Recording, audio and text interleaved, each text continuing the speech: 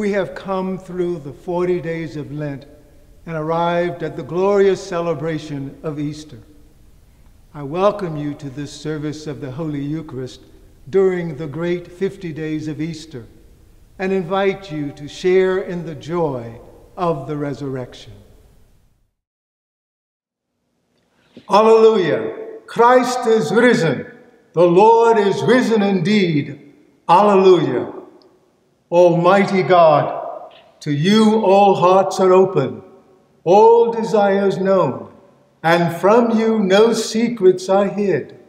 Cleanse the thoughts of our hearts by the inspiration of your Holy Spirit, that we may perfectly love you and worthily magnify your holy name, through Christ our Lord.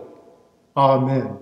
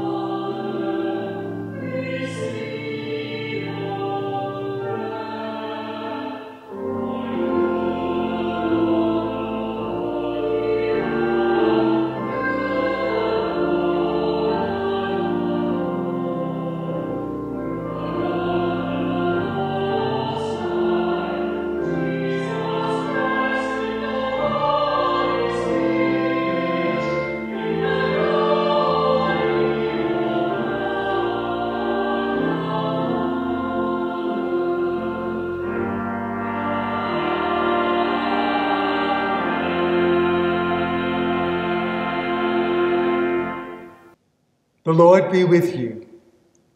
Let us pray. O God, whose Son Jesus is the good shepherd of your people, grant that when we hear his voice, we may know him who calls us each by name and follow where he leads, who with you and the Holy Spirit lives and reigns one God, forever and ever. Amen. Almighty God, you have called us, as you have called those who came before us, into lively and holy ministry in this cathedral parish, to be your light in this corner of the world. In this time of change, send, we pray, your Holy Spirit to comfort and guide us, to help us discover who we are and what we may become.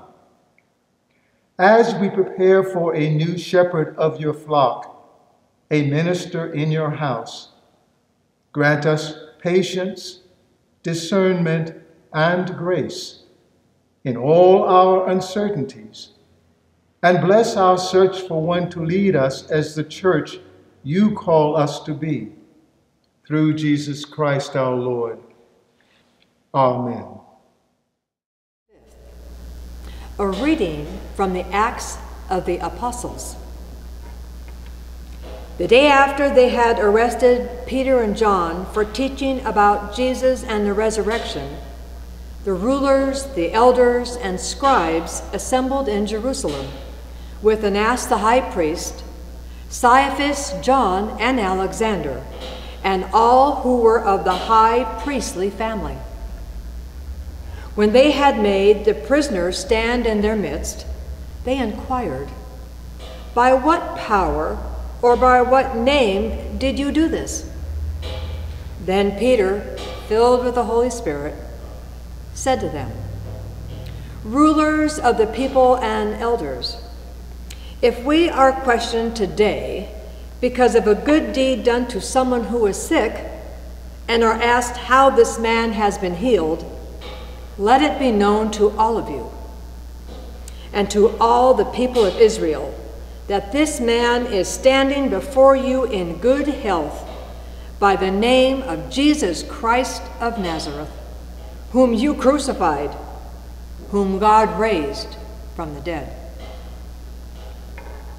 This Jesus is the cornerstone that was rejected by you, the builders. It has become the cornerstone.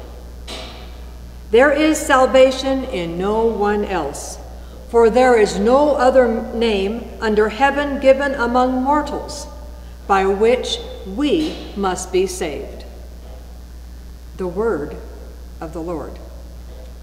The Lord is my shepherd, I shall not be in want.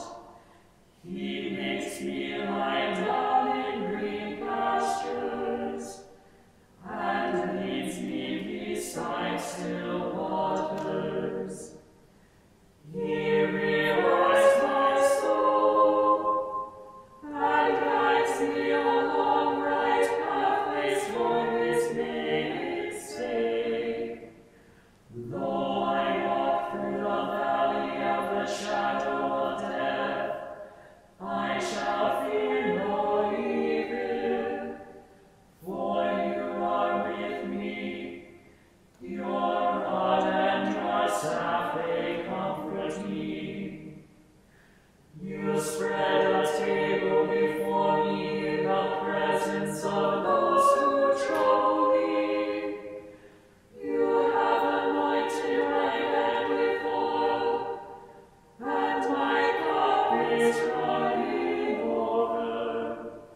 Surely your goodness and mercy shall follow me all the days of my life, and I will dwell in the house of the Lord forever. The Holy Gospel of our Lord Jesus Christ, according to John. Jesus said, I am the good shepherd. The good shepherd lays down his life for the sheep. The hired man who is not the shepherd and does not own the sheep sees the wolf coming and leaves the sheep and runs away. And the wolf snatches them and scatters them. The hired hand runs away because the hired hand does not care for the sheep. I am the good shepherd. I know my own, and my own know me, just as the Father knows me, and I know the Father. And I lay my life down for the sheep. I have other sheep that do not belong to this fold. I must bring them also, and they will listen to my voice. So there will be one flock, one shepherd. For this reason, the Father loves me, because I lay down my life in order to take it up again. No one takes it up from me, but I lay it down on my own accord. I have power to lay it down, and I have power to take it up again. I have received this command from my Father. The Gospel of the Lord.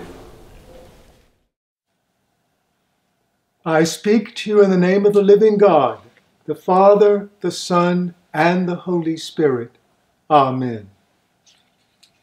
Among the most powerful stories from classical Christian literature is this one from John Bunyan's famous allegory, Pilgrim's Progress.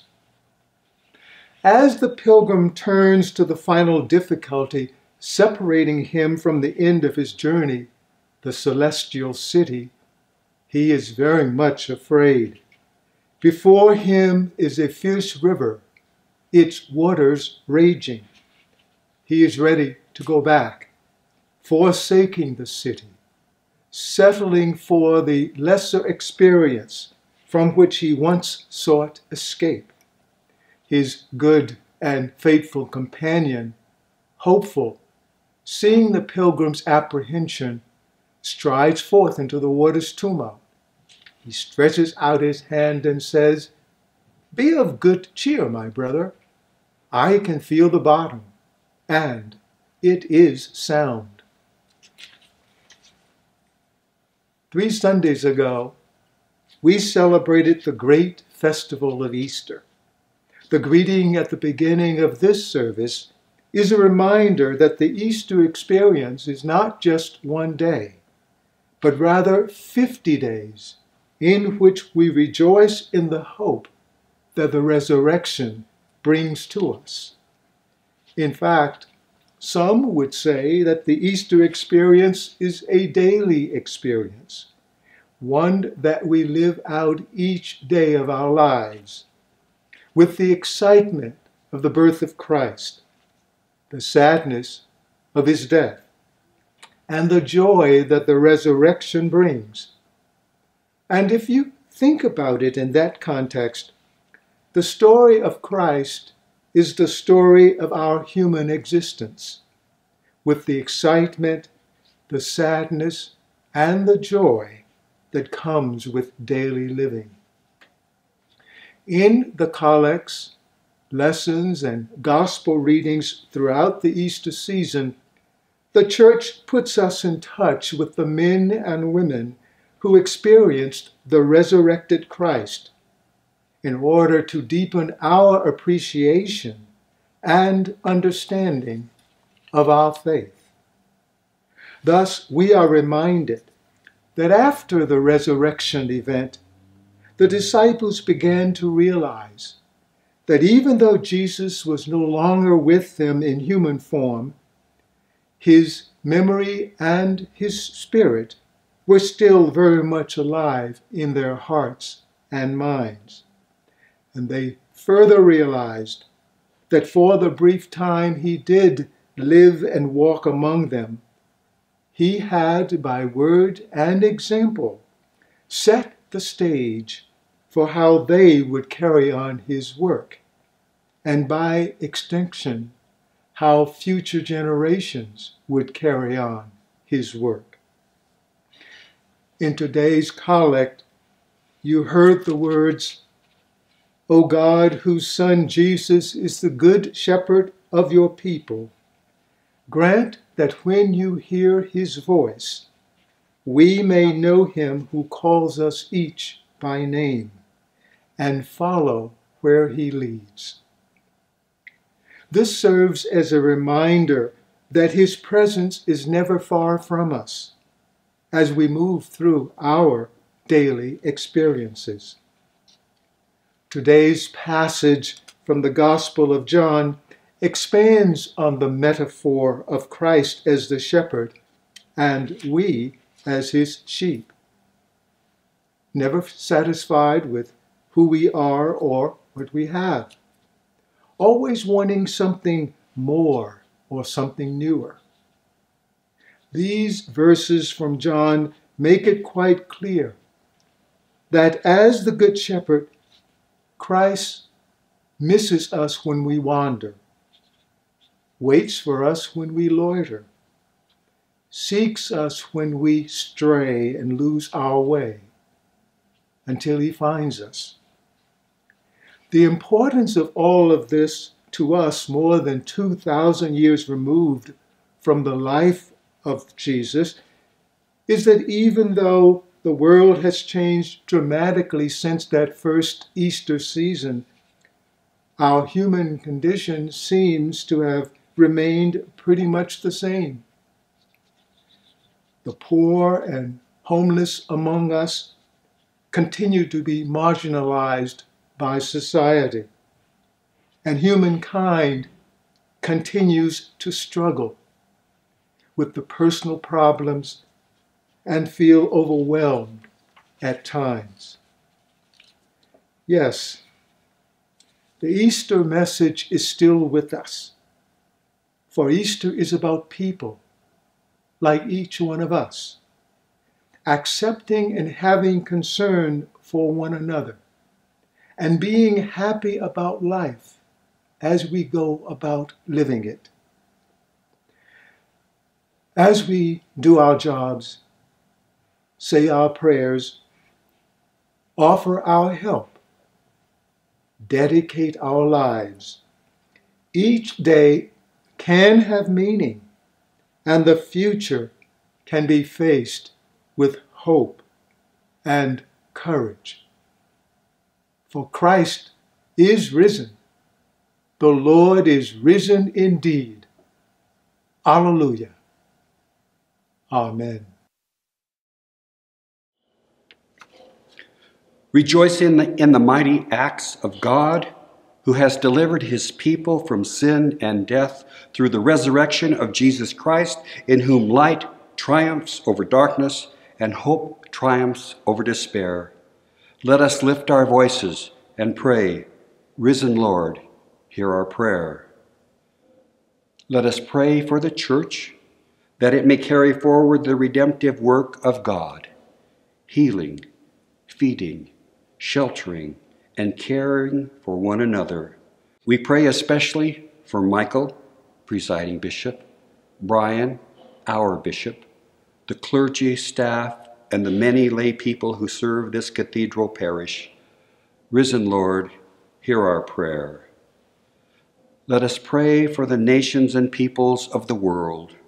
We pray especially for our president, our governor, our mayor, and all those who hold authority throughout the world, that the powers that oppress and destroy may decline, and justice, peace, and prosperity be lifted up for all people. Risen Lord, hear our prayer. Let us pray for those who are sick, those who suffer, and those who struggle with the hope born of Easter. Give them peace, acceptance, and renewal. And through their struggles, may they come into closer communion with God, who redeems and restores. Risen Lord, hear our prayer. Let us pray for those who have died, especially from the coronavirus. Let rest eternal be given to them, and may they live forever in the hearts of their families. Risen Lord, hear our prayer. Let us give thanks to God for the multitude of blessings he showers upon us, for our lives and for those whom we love, for our friendships and for our cathedral home. Risen Lord, hear our prayer. Let us confess our sins against God, our neighbor, and ourselves. Most merciful God, we confess that we have sinned against you in thought, word, and deed, by what we have done and by what we have left undone. We have not loved you with our whole heart. We have not loved our neighbors as ourselves, and we humbly repent. For the sake of your Son, Jesus Christ, have mercy on us and forgive us, that we may delight in your will and walk in your ways to the glory of your name. Amen. Almighty God, have mercy on you, forgive you all your sins through our Lord Jesus Christ, strengthen you in all goodness, and by the power of the Holy Spirit, keep you in eternal life. Amen. I greet you in the name of Christ. The peace of the Lord be always with you. And now offer to God a sacrifice of thanksgiving and make good your vows to the Most High.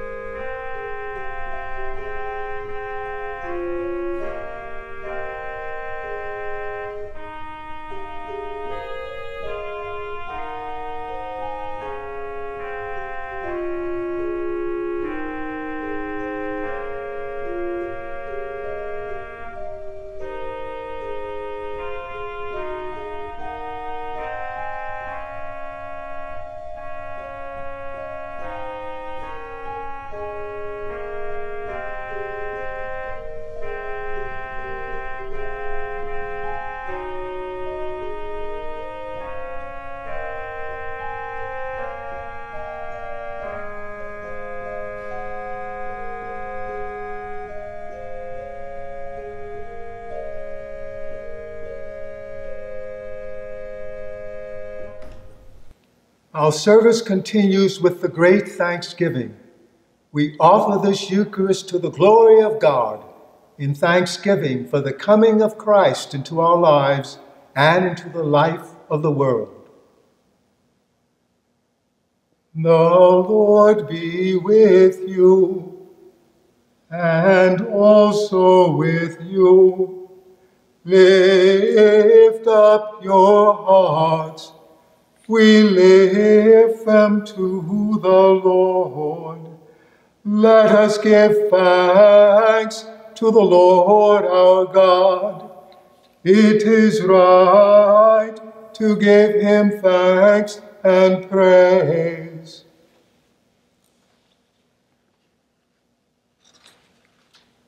It is right and a good and joyful thing, always and everywhere to give thanks to you, Father Almighty, Creator of heaven and earth.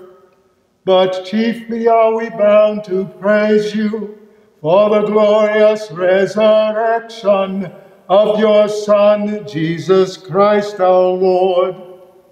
For he is the true Paschal Lamb who was sacrificed for us and has taken away the sin of the world. By his death he has destroyed death, and by his rising to life again, he has won for us everlasting life. Therefore we praise you, joining our voices with angels and archangels, and with all the company of heaven, who forever sing this hymn to proclaim the glory of your name.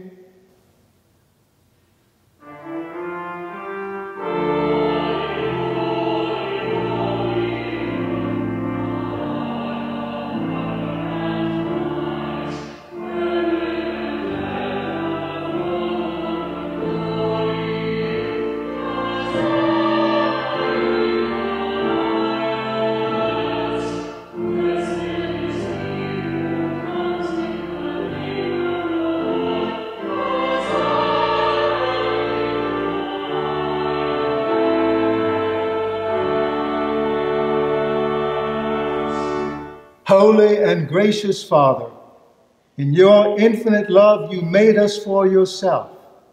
And when we had fallen into sin and become subject to evil and death, you in your mercy sent Jesus Christ, your only and eternal Son, to share our human nature, to live and die as one of us, to reconcile us to you, the God and Father of all. He stretched out his arms upon the cross and offered himself in obedience to your will, a perfect sacrifice for the whole world.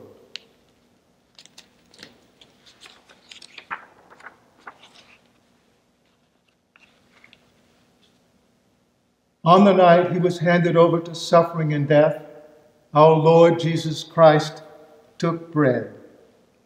And when he'd given thanks, he broke it and gave it to his disciples and said, "Take, eat. This is my body, which is given for you. Do this for the remembrance of me."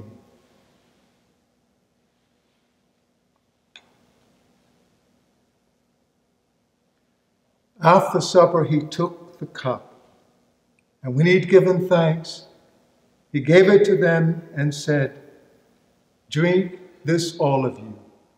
This is my blood of the new covenant, which is shed for you and for many for the forgiveness of sins. Whenever you drink it, do this for the remembrance of me."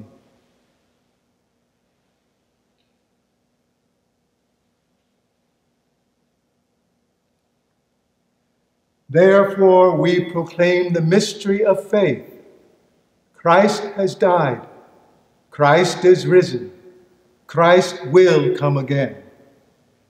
We celebrate the memorial of our redemption, O Father, in this sacrifice of praise and thanksgiving, recalling his death, resurrection, and ascension, we offer you these gifts. Sanctify them by your Holy Spirit to be for your people the body and blood of your Son, the holy food and drink of new and unending life in him. Sanctify us also, that we may faithfully receive this holy sacrament and serve you in unity, constancy, and peace, and at the last day bring us with all your saints into the joy of your eternal kingdom. All this we ask through your Son, Jesus Christ. By him, and with him, and in him, in the unity of the Holy Spirit, all honor and glory is yours, Almighty Father, now and forever. Amen.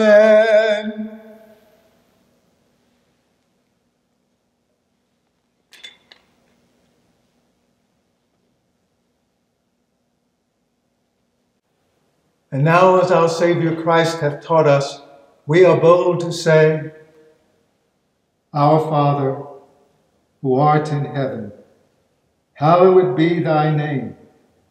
Thy kingdom come, thy will be done, on earth as it is in heaven. Give us this day our daily bread, and forgive us our trespasses, as we forgive those who trespass against us. And lead us not into temptation, but deliver us from evil. For thine is the kingdom, and the power, and the glory, forever and ever. Amen.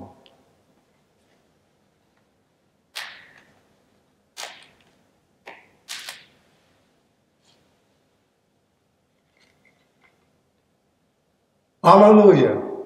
Christ our Passover is sacrificed for us. Therefore let us keep the feast. Alleluia.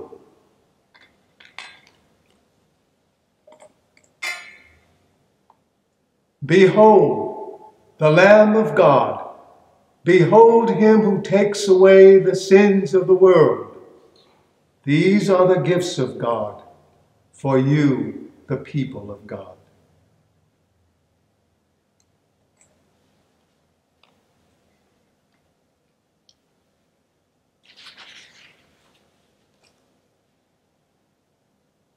In union, O Lord, with your faithful at every altar of the church, where the Holy Eucharist is now being celebrated, we desire to offer to you praise and thanksgiving. We remember your death, Lord Christ. We proclaim your resurrection. We await your coming in glory. Since we cannot receive you today in the sacrament of your body and blood, we beseech you to come spiritually into our hearts. Cleanse and strengthen us with your grace, and let us never be separated from you. May we live in you, and you in us, in this life and in the life to come. Amen.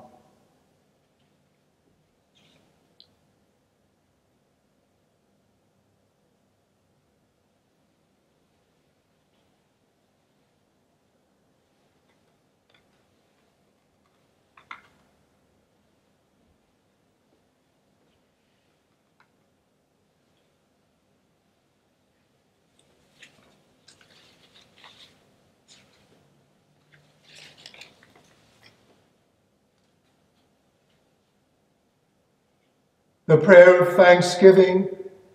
Let us pray.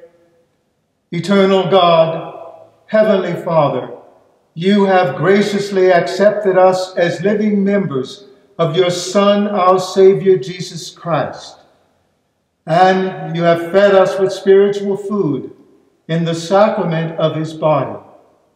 Send us now into the world in peace, and grant us strength and courage to love and serve you. with gladness and singleness of heart, through Christ our Lord. Amen. Our Eucharist is ended. Therefore I bid you, be of good cheer. Hold fast to that which is good. Love and serve the Lord with gladness and singleness of heart, rejoicing in the power of the Spirit. And the blessings of God the Father who created us, God the Son who died for us, and God the Holy Spirit who enlivens and makes us whole, be upon you this day and forevermore. Amen.